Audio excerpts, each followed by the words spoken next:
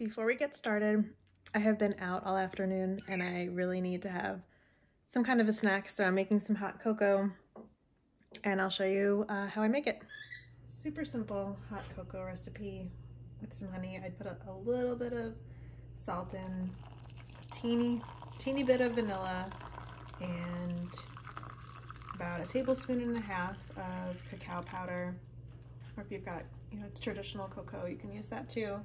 And then I like to put in like 1 tablespoon of honey, and this is my beekeeping mentor's honey, because I didn't have any to harvest last year. And yes, this is a mug that has a chicken that's covered in bees. And I found it on Etsy and it just arrived last week, so it's now my new favorite mug of the moment. I was fortunate to have a day to myself today, and I decided to use it to plan out my garden because I will start seedlings next week. And I also went to some vintage shops that I had never visited before that I was always kind of curious about. And while I was there, I discovered this, what is described as a multi-tool. That's all it says, but I recognize this as a Hive tool, and it's really great and rusty, and it has all little honeycomb symbols in it.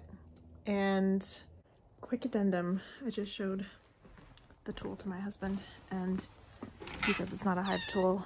He says that it's some kind of a wrench, but I could use it as a Hive tool if I want. I'm not sure if I should keep it rusty and just kind of use it maybe in some sketching for the shapes in here, or if I should have my husband, because he's a machinist, have him remove the rust and then we can kind of paint this a fun color, and I could even paint some really cool designs on it. So let me know what you think. I have a few pieces of like vintage beekeeping equipment, and my smoker is actually from an antique shop and I use it, and it's, definitely getting wear and tear on it, but it works so much better than the more modern smoker, at least the modern smoker that I had used prior. So yeah, let me know what you think, if I should keep it as is or make it a little bit more modern. And I'll definitely be using it in some capacity, not in the hives, but like I said, with some sketching and as decoration, of course, too. And although it's not beekeeping related, I'll share this other little collection that I have.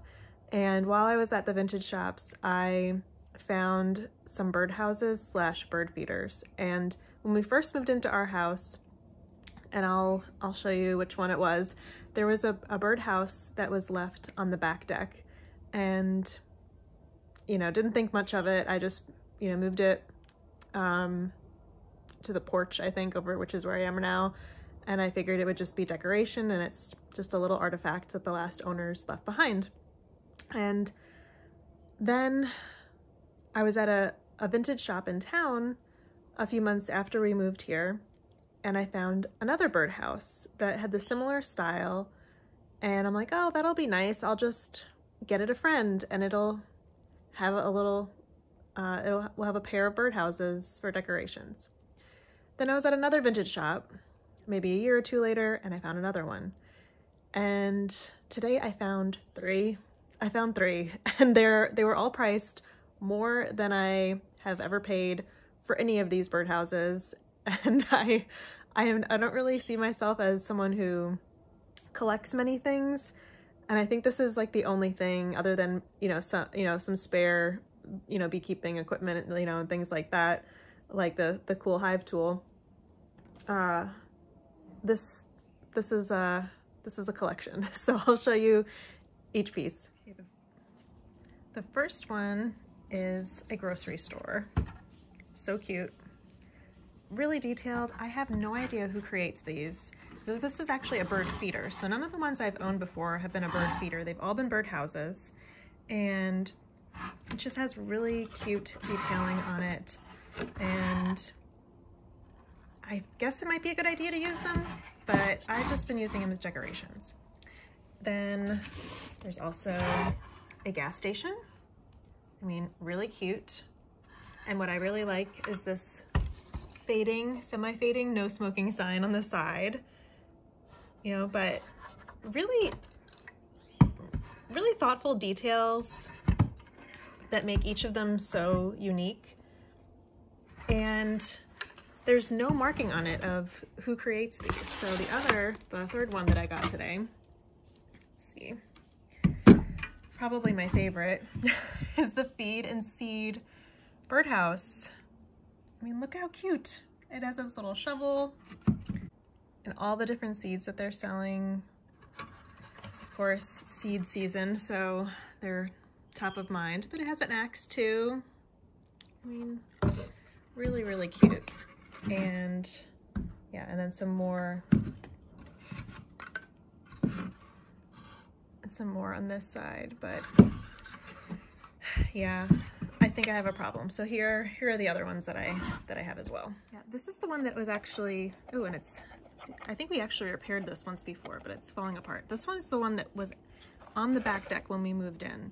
So I'm not entirely sure what it is. I kind of has this like nautical vibe to it, but a lot of the stuff's faded, and this almost looks like a wheelbarrow too, this thing on the front, but I'm not sure exactly what it is, because whatever was written up here has faded off and any other details are lost. And then this is a little golf course one, little pro shop. Excuse the spider webs, I usually leave them there, and every year a spider likes to make a home in this one too. And then I have several general stores, but if these look familiar to anybody, if you know who makes these, please let me know. I don't know if these are like entirely unique, you know, like if there's like, as this is another general store, so now I think I have 3 or 4 different general stores. I'd like to know if, you know, are there like 100 of these mass produced, or are these totally unique birdhouses? Little fire station, but they do, see, like here, I keep them on a screened porch. I'll have to repair this. I'll just leave this down here so I don't lose it. But I keep them on a screened porch, and all the stuff still happens to it where they kind of fall apart. And I think it's, you know, the sun is on it. I guess they're really not intended to be real birdhouses. This is a cute little school with a little school bell. I mean, really, really unique. I know I've said that probably 20 times, but they are. A little seesaw. And excuse all the porch and deck mess. We're still in the process of getting our decks redone, so all my plants are everywhere and the porch is just in disarray. A cute little barber shop. And of course, I love these old style barbershop signs, which we are fortunate to have one in our little town here in Pittsburgh. I love the barbershop signs. So this one is multi-level, like truly built on stilts there, just as if it was going to be at the beach. Yeah, this is the last one that I have. Do I have a problem collecting birdhouses? I'm not sure. At what point, how many birdhouses would I need for it to be a problem? That is the question, and I'm not sure what the answer is to it. I haven't finished sketching out my garden. I am doing it completely hand-drawn this year, and I'm also doing it in color, and that's a lot more detailed than I've been in the past, where I kind of just draw blocks and have a general idea of where things are going. But I have a lot more seeds that I want to try, and I also have the high tunnel space, which I have not even started at all planning yet. So I really want to get my in-ground garden planned out. Then I'm going to focus on what I'll grow out in the high tunnel. And then I'm also going to be adding some more raised beds to our front yard near the pond where I have our garlic growing right now. So not in the pond, but near the pond, the garlic.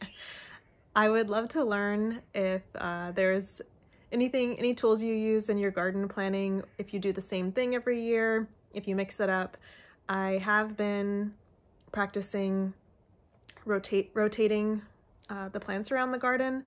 I'm also making an effort right now, because it's January, so that where I am going to plant the tomatoes, I'm making sure I'm composting over there with eggshells, crushed eggshells from our chickens. So that way it'll have time to break down, and by the time the tomatoes will need to access calcium in June, hopefully that nutrient will be in there. So what I learned in the past year is that tomatoes will suffer blossom end rot if they're deficient in calcium. And I want to avoid that. I actually didn't have that problem at all in the garden, so I probably don't even need to take this effort, but it's just as a just in case method. But what I had experienced on my container gardens, where I grew the tomatoes on my deck last year, that I noticed the first 2 or 3 weeks that I had the tomatoes were flowering and producing fruit, that they had blossom end rot. And what I'm going to be doing next month when I start to prepare the containers is I'm going to put the crushed eggshells in there and then cover with compost. So that way everything will be there that they need, and hopefully that'll prevent it too. Now that I have a better idea of where things are going in the garden, at least my sketch is almost done, then what I can do now is I can plant like radishes and some more carrots in the spaces where I know I'm going to have melon and tomatoes, and practice more of that thoughtful rotation so that you go from roots to fruit. If you have any tips for rotating plants in your garden, please let me know.